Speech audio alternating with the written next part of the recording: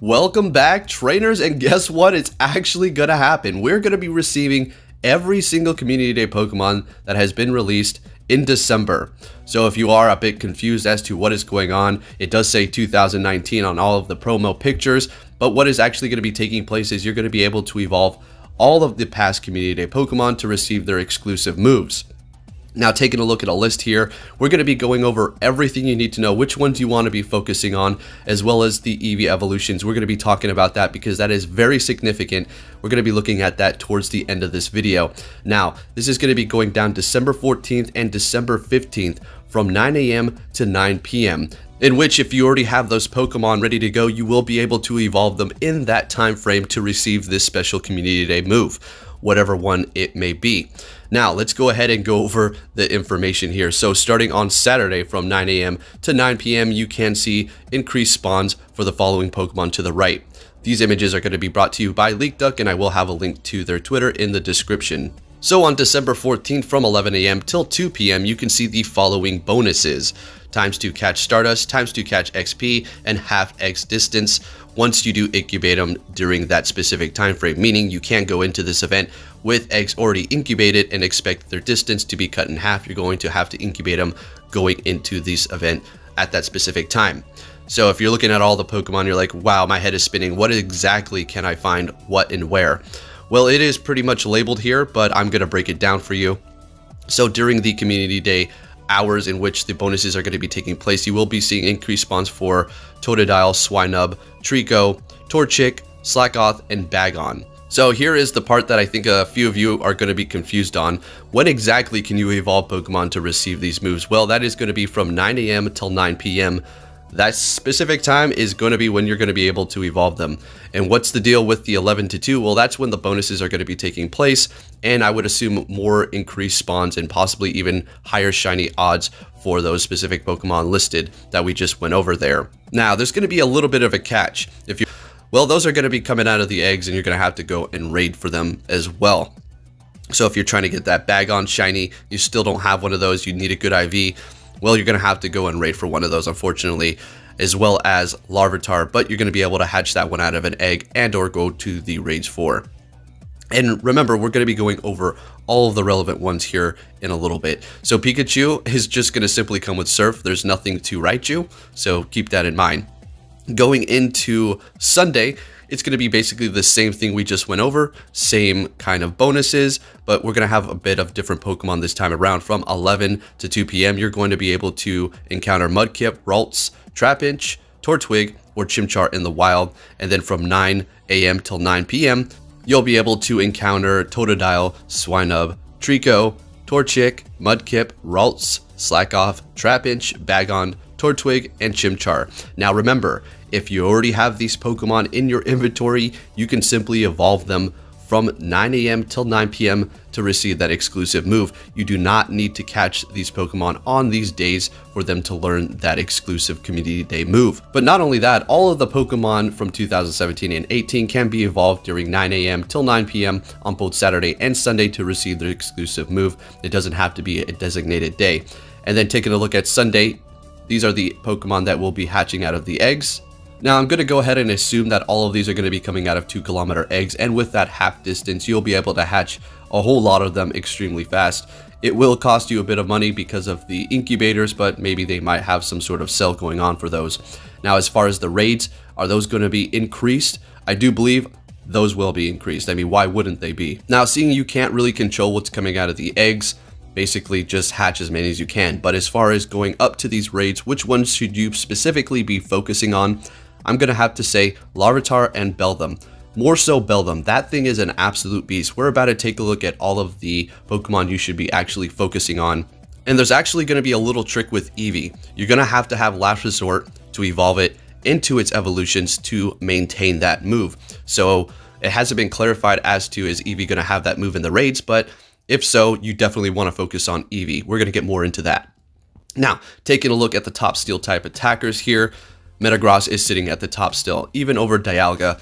even Excadrill. So Bullet Punch and Meteor Mash with a DPS of 17.9 and a TDO of 621. Then you have Dialga with Metal Claw and Iron Head sitting at 15.9 with a TDO of 551. So Metagross has been proving to be fantastic for me. I use it all the time and it never lets me down, so you definitely want to focus on that.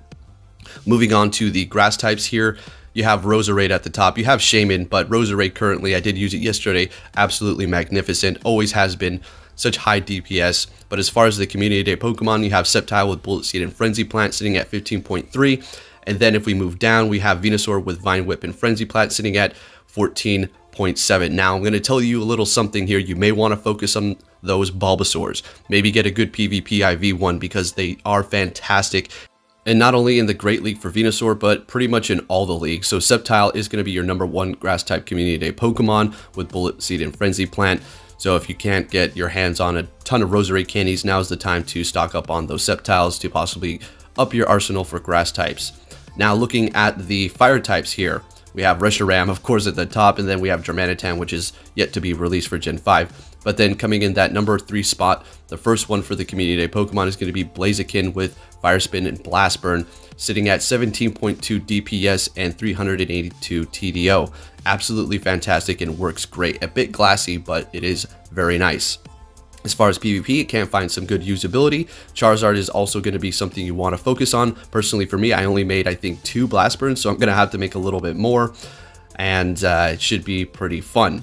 As far as Chandelure, it's fantastic. Did use it yesterday. Check out my videos going up against those raids so you can see the performance there. And then taking a look at the water types, you have Kingler at the top with Bubble and Crabhammer sitting at 16.9 DPS and a TDO of 371. The TDO is actually pretty horrible. And then you have Kyogre with Waterfall and Hydro Pump sitting at 15.9 with a TDO of 590. And let's see if we can find the first Community Day. That's going to be Swampert with Water Gun and Hydro Cannon sitting at 15.6 and a TDO of 494. Swampert is going to be an absolute beast. You definitely want to evolve those Mudkips all the way up to receive that Hydro Cannon on Swampert because it is going to be fantastic, not only going up against raids, but also in PvP. The thing is an absolute sweeper. Now, taking a look at Dragon types here. So Dragonite with Draco Meteor, that's going to be the Community Day move for it. Absolutely useless. You don't even want it, all right? So if you want to have one just for your inventory, sure, go ahead. But Sceptile, basically Bagon is what you're going to want to be focusing on. Dragon Tail and Outrage with a DPS of 18.2 and a TDO of 536. So it is a bit of a budget to Rayquaza. And I know legendary candies can be a pain, as well as getting all the rare candies. So you may want to focus on Bagon for the Dragon types. Now, as far as the rock types are concerned, obviously we're going to be looking at Tyranitar with Smackdown and Stone Edge sitting at 14.4 and a TDO of 533. We have Rampardos as the #1 rock type attacker with Smackdown and Rock Slide sitting at 18.4 and a TDO of 370. Extremely outpacing Tyranitar, but that's okay. Tyranitar is still good, and if you need some of those Smackdowns, go ahead and go for them because they're still worth it. Now, as far as Mamoswine, it is going to receive Ancient Power for its Community Day move, so you don't need to worry about this one whatsoever because you can get Avalanche outside of Community Day, and it's just a waste with Ancient Power, basically. Maybe you want a little memorabilia or something. And taking a look at the top Psychic attackers here, this is going to be concerning Gardevoir and Glade. As you can see, the Kings of Psychic on page 1, and if we move over to page 3, we're going to have Gardevoir and then Glade with Synchronoise. Psychic is actually going to be outpacing Synchronoise. Not too sure why Niantic did that, but it's going to be strictly Psychic. You can go Synchronoise yet again for, you know, that Pokemon just to have the move in your inventory. And then taking a look at the ground type Pokemon here. I know a lot of you missed out or didn't catch a bunch of Trapinch, but Flygon is actually going to be pretty good with Mudshot and Earth Power sitting at 12.6 DPS and 330 TDO. If we take a look at the current top, that's going to be Mudslap and Drill Run Excadrill sitting at 14.9, so not too far behind. And also Flygon is going to be extremely resistant against Electric. Now, focusing on the EVs, as you can see here, all of the EV evolutions, and personally for me, what did I tell you guys a couple of days ago? Start walking your EVs that when you do evolve them into Umbreon, they will stay under 1500, as well as Espeon with Last Resort. Now, you possibly may need to have that Last Resort already on your EV, so if you have them stacked up, hold on to them and get ready. Now here are all the name tricks. So if you haven't done those, you'll be able to simply name them and then evolve them.